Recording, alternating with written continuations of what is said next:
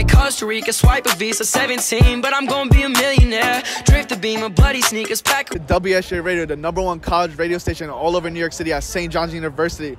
We have a special guest with us from all the way from the West Coast, Bankrol Hayden. Bay Area, thank you for having me, man. It's crazy. They told me he was going to do some college shit, so I'm hyped for that. I'm trying to get into all the university frat parties. Let me know. Hit my line. I'm pulling up. So if you had to choose one college to go to, like, for parties or even for performances, because they do performances. Oh, man, hold on. Let me think, bro. Hey.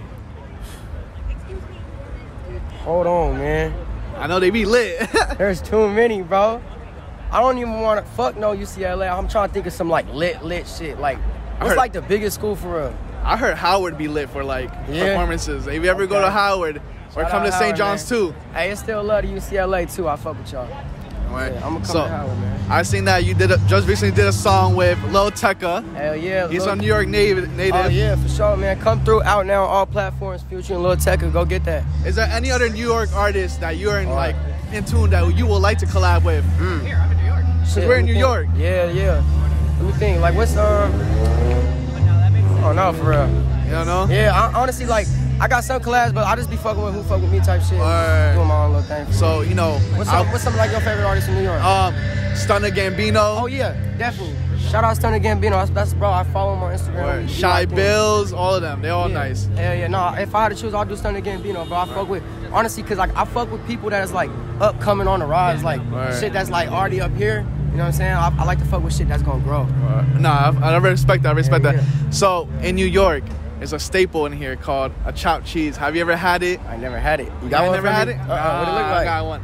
It's like a chopped up burger on like a hogie bread. So if you ever come, and shit? Yeah, you gotta go to a deli. Try to get you gotta get on cocoa bread. Okay. I say you gotta tell the cocoa bread. What's it called again? A chopped cheese. Hey, write down a chopped cheese. We're gonna get that before we leave. You got that rhyme? Right. Chopped cheese is a staple in New York. That's why you have to come get it. Yeah, in New York, we definitely gonna try to chop cheese, man. So I seen that your last tape was in 2020. Are we expecting a new album soon? Hell yeah, man. I got some shit on the way. Happy to be here. I got some singles on the way. Van Halen, No Drama. I got some big collabs coming out. You know what I'm saying? A lot of shit coming soon, man. All right. Definitely like expect more consistency from me. I feel like that's what people didn't realize, but the pandemic also like came in the way of a lot of shit. But this year coming around, I got so much music coming out.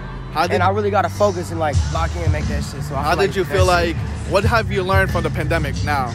Man, shit. The pandemic helped everyone, I think, focus on themselves and see things in themselves that's good and bad for real. But I like it. I was just telling them it's positive and negative things to it because like I got to lock in on my music, make hella shit. You know what I'm saying?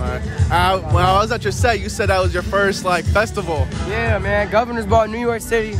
First festival ever. You know, I did some shit like in Ontario, like some little ones and shit, but this is my first festival, man. The first festival ever. So what's the difference for prepping for like a tour? I know you're going on tour with 24K Golden. Yeah, hey, get your tickets, 24 Golden, man. November, we sliding. He's here. He's gonna be here this week. That's bro. How do you prepare for a tour than prepare for like a festival?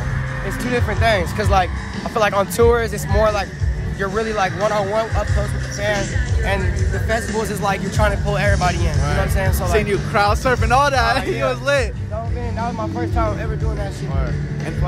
And you know, what do you want to achieve by the end of the year, December 2021? What do you want to achieve when the year ends? I want to be on the main stage at Governor's Ball next year, man.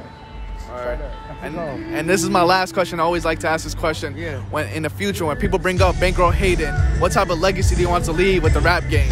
Shit, man. Really, say that again? Like, what type of legacy do you want to leave on the rap game? What type of impact? Like, when people in the future, when people are like, yo, Bankrol Hayden did this, Bankrol Hayden did that, what do you want people to say about man, you? Like, pain is temporary. Like, whatever you're going through, you can get through that shit. You know what I'm saying? All right. For real. Thank you. You know, shout out to St. John's University for laying this out. Shout out to St. John's University. I promise I'm going to come there when I'm on tour. All right. Thank you.